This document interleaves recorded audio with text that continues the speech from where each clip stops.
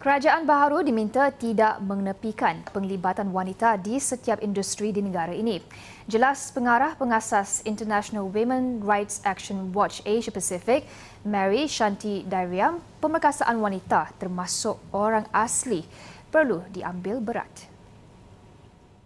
There are areas of inequality that women are facing in the world of work, in political representation and leadership. There's violence, domestic violence is still very rampant in Malaysia. So we do have those difficulties. And although we are doing well in education and health, also we are not so bad. But there are pockets of inequality even in education and health. Sabah Sarawak lags behind for sure. And there is urban poor, there is rural poor, plantation sector women. Malah golongan wanita dari orang asli juga perlu diambil perhatian dalam memastikan mereka diperkasa. Tidak seperti polisi lama menunggu penglibatan mereka atau mengambil pendekatan yang lebih efektif.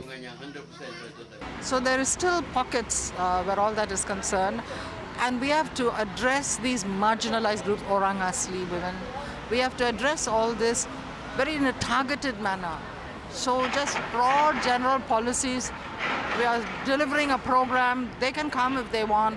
That attitude won't work. We have to find out why they cannot come and participate.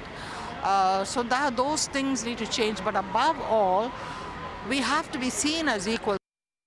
Di samping itu, kemudahan lebih mesra wanita juga perlu diambil perhatian. Antaranya waktu kerja yang lebih fleksibel serta pusat jagaan kanak-kanak. Beliau berkata demikian selepas menghadiri Eco World Women's Summit 2019 di Ibu Negara pada Jumaat.